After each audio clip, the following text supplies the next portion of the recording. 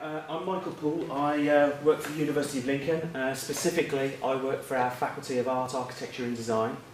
And I'm going to try and give a summary of some of the creative technologies that we've used that have helped enable businesses or some of our own research interests to progress, to generate profit, to have some kind of end result. But hopefully, with this summary of sort of the various technologies here, you can see how that may be able to impact your business, how it may be able to drive some new opportunities, reduce costs, access new markets, etc., etc. But hopefully that will become apparent. My own background is that I work within our faculty as a business development manager. My role could be summed up insofar as that I try to enable profitable collaborations between our academics and between industry. Profitable that it'll underpin our core business, teaching and research, and profitable for business so that they can generate more revenue. But that's my particular role, working with academics to work with business, to work with business to work with our academics. I'm an industrial designer by background, so I've spent as many years in industry working in R&D as I have in academia, and I'm responsible for a number of products that are in production in one form or another. I have a particular expertise because I'm a 3D designer in CAD and rapid prototyping, and we've been responsible for one or two initiatives in the university to support various industries, the creative industries and the heritage industries. So that's my quick resume of my CV. In terms of our faculty, we do have a lot of expertise within design, within architecture. We do a lot in terms of sustainable architecture, design and technologies. We do a lot of urban planning. We do a lot of work with low carbon calculation. We've got various design expertise, which includes CAD, product design, product development, product design management. And our facilities include rapid prototyping, 3D printing, laser cutting, scanning, etc. So we've got quite a broad range of expertise. But trying to focus in on today, I think one of the things I wanted to try and sum up is that, or to try and summarise with this particular slide, is that as far as the 3D technologies go, or as far as designing new products, giving physical form and shape to them, the product design and development process is undergoing a rapid change. It's becoming digitised a lot more. There are a lot more digital tools to help us design products, to visualise products, to create concepts quickly, and to simulate production and to get them into the marketplace. And I put down here, in some respects, I put down input tools like 3D scanning, which you'll see examples of outside. There's lots of input tools to try and capture existing shape or form that you might want to manipulate and do things with. And then we've got a range of software tools that allow you to create either just basic shape or form, or you could do full testing on it in terms of testing mechanisms, animating mechanisms, checking for form and fit. You could do more complex things like computational fluid dynamics or finite element analysis. But effectively, within the computer environment, you can simulate a design, you can test it, and you can increasingly prove that that design will work before you have to commit to expensive tooling. And then we've got the output tools, the hardware tools, rapid prototyping, although I'm going to try and escape the word rapid prototyping in a moment, and the various forms that rapid prototyping comes in, rapid tooling, rapid manufacturing, but tools that allow you to print a three-dimensional shape quite quickly. I'll move on. I've said that I don't want to use the word rapid prototyping. It's been around for quite some time, or other words that rapid prototyping that we've used is things like stereolithography, or 3D printing, 3D concept modelling. But essentially, one of the terms that seems to be sticking at the moment, which is a lovely term, which trips off the tongue, is additive layer manufacturing. I'm not going to try and explain the process too much here. I think it'll become apparent. But it's essentially to take an object that you've designed in the computer environment, you've got it on the computer screen, and it's sliced into lots of layers. And the 3D printer rebuilds this component layer by layer. That's what a lot of these particular technologies do. And they'll do it by projecting a laser beam onto a resin that cures, and then more resin is washed over the top of it. The laser beam cures that resin. or it's done in the case of this particular machine that we've got, this is the Z-Corp machine, where it scrapes a layer of powder over a table, inkjets print the slice, then more powder is wiped over, the inkjets print another slice, and gradually you print out a three-dimensional object. But why is this process so well, revolutionary in terms of how we make objects? Because it is quite revolutionary. It's revolutionary in terms of since the dawn of time, since we've made objects. We've made objects typically through two processes, either by taking a block of material and taking material from it, a subtractive process, or by a forming process where we might get a ceramic slip and pour it into a mould to create an object, or we get a plastic, a polymer, and we inject it under pressure into some very expensive tooling, injection moulding. But then in the 70s, a guy patented the additive layer manufacturing process, and the first commercial machine appeared in about 1986 that makes an object through a layering process. So the fundamental shift is that essentially we can take computer data and grow objects. We can grow an object in the machine, and that has lots more benefits for how we design and make products. So for example, very simple adjustable spanner, a very useful plastic spanner. 3 moving parts on here. This was produced on the machine in one go. Okay, it's not been assembled, it was grown in the machine, and it can produce a component in one go. Also, there's no tooling behind here either. So I don't need lots of expensive capital tools. Do you want to come in, please?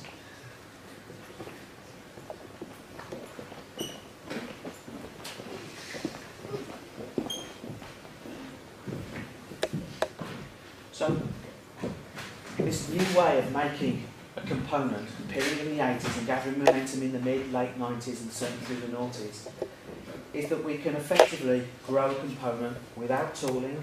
We can minimise the assembly of it, and it's all done digitally. We can exchange the information digitally over the internet. I can send a design. We work on a number of components where we talk to colleagues in the States. We regularly have conference calls with colleagues in the States, and we can design components online with them, and we can check and verify components online, and then once we're ready with our CAD package, we can go file, print. It's pretty much that type of direction that we're going in. So we're now getting to a point where we can grow objects where there's a similarity here to how the human body works. We take a DNA code and we grow biological structures such as ourselves. We are now taking computer code and growing objects through building objects up through a series of layers. Okay? But to keep illustrating the importance of the flexibility this process gives us, I've got a few examples here. Over here, in the top right-hand corner, this process, we've got a component here that's traditionally made up of a number of components, whereas this particular component here is made in a single piece. We can produce complex geometry by growing components, where in the previous situation we've had to use expensive tooling to create that component. Here we've got a little dish here designed by a Dutch design company, Freedom of Creation, where if you look at this geometry that they've got in here, it's very difficult to make that through conventional processes. Or we've got a little iPad back here, and it's made out of a chain link. It's all made in one go. It's not been, a thread has been woven and then it's knitted.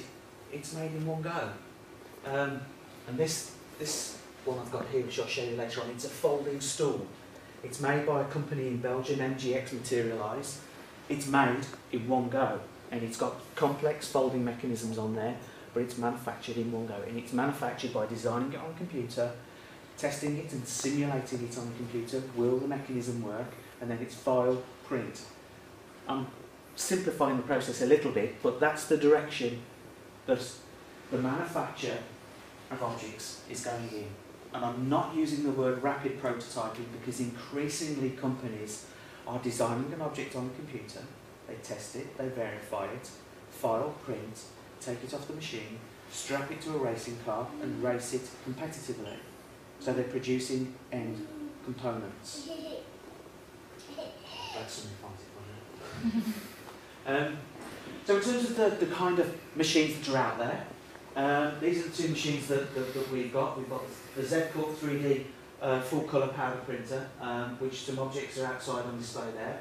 We've got a machine here that makes things in an ABS plastic. Again, this one's got a thread on it. I'll pass these around. And again, you can feel, when I pass them out, you can feel the little layers on this one. They're 1/4 millimetre thick. But we can, with some machines, particularly these machines here, more high-end machines, you can get down to microns, where it's difficult to detect the layers by the human eye. And that's when you get into the realms of producing parts that you can use in production. So we've got a full range of machines here, so sort of entry-level professional machines, right through up to machines that will cost you a good 6 figures, or you could go online and you can get yourself a home DIY, build yourself 3D printer from a company called Thingomatic in the States. They work in partnership with Bristol University that make a machine called RepRap. You can go online, download the full set of instructions, the software to run the machine. They'll send you a bill of materials and when you can get all the kit, and you can actually build yourself a home 3D printer for about £1,000. More recently, this machine's been launched in the top corner there, called Cubify. I think they're starting to take orders, but they're trying to make 3D printing in the home a lot more accessible. They're trying to give you simple design tools to create simple shapes to allow you to produce some simple shapes here. And I think on here what they've got are things like biscuit cutters, or you could take a picture of yourself and develop that using some of the apps to create a 3D shape and use a home 3D printer to make something for a relative or something. I think one of the examples they've got is of a little kid sending their grandma a picture of themselves with made at home or whatever it was. But that's a recent innovation that was launched earlier this year. But how do we use 3D printing? How do we use additive layer manufacturing?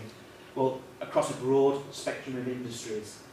Engineering like it because this here's a component here that's got all the colours on. Some of you might know that they're trying to stress test it. And normally you can only read a stress map on a computer screen. Well, we can create a three-dimensional component now that you could pass around the boardroom and show people to explain the problem more succinctly. Engineers like to colour coordinate components. Again, they've probably got to communicate the problem to a financial director to say, I need you to invest in some new tooling here, and this is the problem. And a lot of people that aren't used to reading drawings or three-dimensional objects might find it difficult to understand. So they become excellent communication pieces. Or garden sprinkler, suspension unit here. You can produce some prototypes here for some functional testing. These knives that are commercially produced in Germany, their handles are made by additive layer manufacturing, or our architects love it for urban planning. You can make some tooling with it if you want to. You could either make the end tool or the pattern to create the tool. Certainly the Z-Corp machine has been popular with the foundry industry.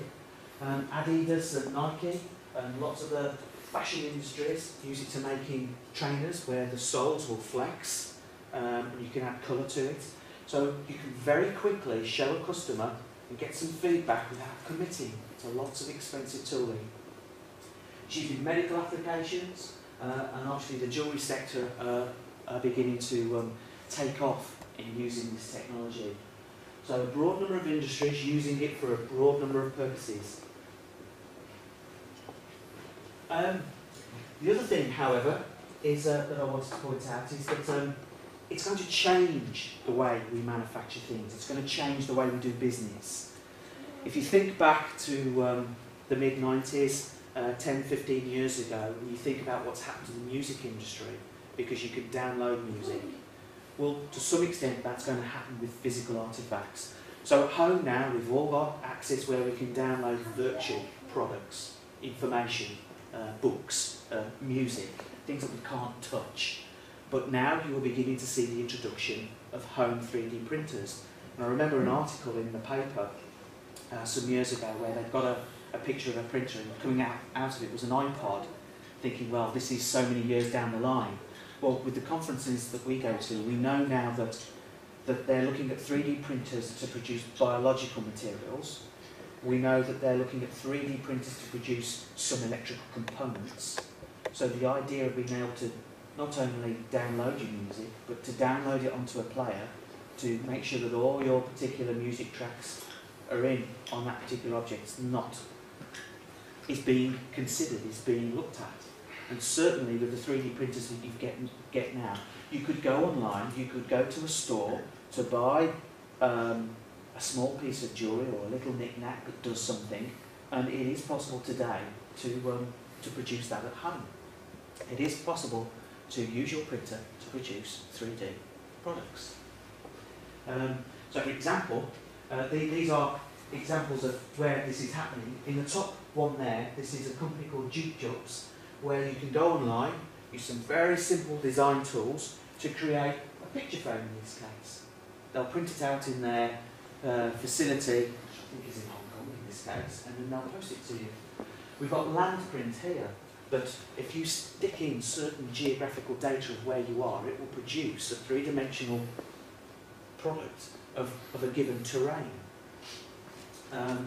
This is an example of one of them actually. World of Warcraft, they're looking at the potential to produce figures from their particular game. And this company, Freedom of Creation, their products are made by 3D printing. You can go online and you can buy them. And they are produced by a process where you design it on the screen and you go file, print, and a product is produced. Again, I'm simplifying it slightly because there are other processes involved. But that's the direction that we're going in. That it will change the way, it will change some established business models in the same way it changed the music industry and information industry. I've got 3 diagrammatic slides now, but I wanted to put those in because some people say, well, what's the case for business investing in this technology? So I've got 3 slides that try to summarise some of this up. And the first one is the ability to change, the ability to change your mind. In a normal given design process here, where essentially we start off with developing some ideas, and we develop some concept ideas, and eventually we detail them up, we produce them and we sell them. A very crude sort of design process. But I know working in R&D that the more I get down the design chain, the more I start to commit to expensive tooling, and the customer says, I don't want it that big, I'd like it that big. It becomes very expensive for me to change my mind. But if I can produce a component, a prototype, much earlier in the design stage, to get the feedback either from the customer, either from the person that's got to assemble it, either from the person that's got to stick it in a box and stick it on a shelf and distribute it, I need all that valuable information as soon as I can, much earlier in the design process, because it's a lot less expensive for me to change my mind, for me to make a change. So these tools really help in testing the idea early on in the design process. I'm sorry about this particular one, it's a bit messy, but what essentially I'm trying to say here is if you took the cost of any particular product, a consumer item, a piece of furniture, etc., a lot of the cost is tied up in materials. A lot of the cost is tied up in labour and overhead. But the design department, its cost is probably only about 5%. And a lot of people have pored over these numbers because what they're trying to say is that if you get the design right, you've got to get the design right. And what they're saying is that the biggest influence on cost is design. Okay? And it's been the tradition of many British manufacturers